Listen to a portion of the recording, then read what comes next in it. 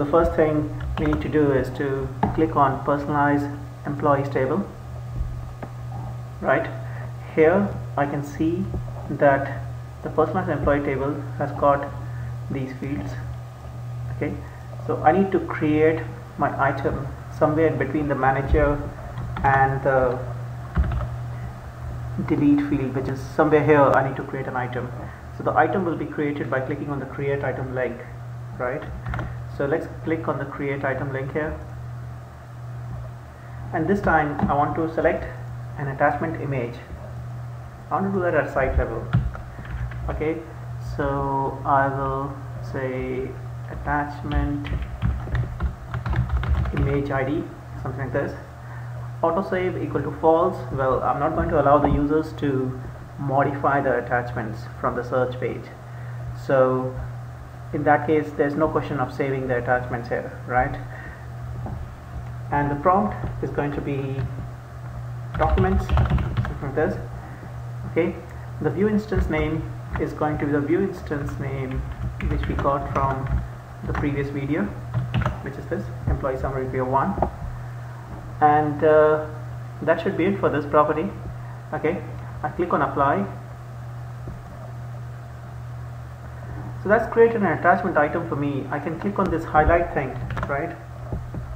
I can click on this highlight thing to focus on the attachment item, right? So now I need to create entity mapping within it. So I click on the create item. I'll just repeat what I did. I went to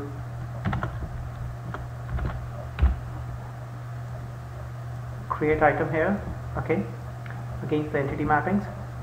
So that's what I did. So I click on create item. I want to create an entity mapping. Now I know that the name of my entity is this. I need to give it some user-friendly name as well. This can be anything, right? Insert allowed is going to be false. Update allowed is going to be false, because I do not want the users to be able to insert, update or delete these entities, these documents, sorry, right? I can click on apply now, which is this, and now I need to specify the primary key, right? I have already specified the view object instance. I need to specify the primary key, so I just repeat what I did. I went in this region here, I click on create item here, right?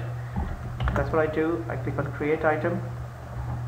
I give it any user-friendly name, which is the prime key,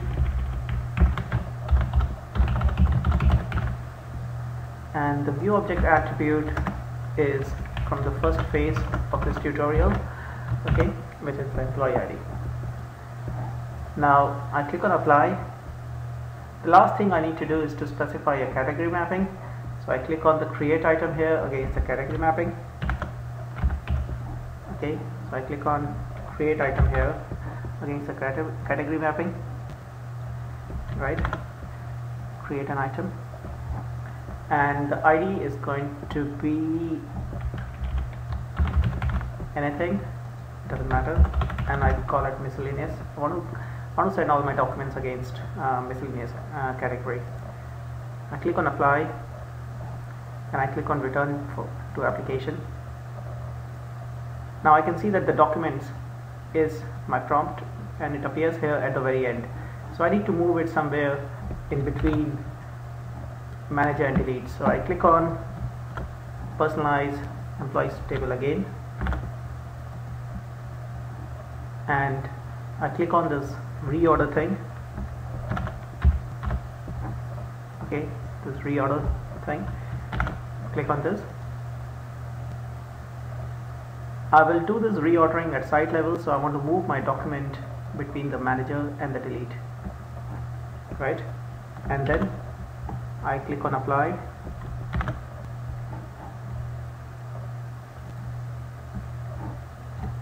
and I click on return to application here. And I can see that the icon which I see here is only visible against employee ID 2, right? This is only visible against the employee ID 2, and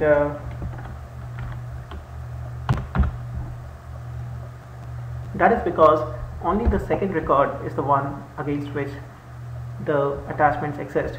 Now I should be able to click on this link here, and I will see both my attachments here.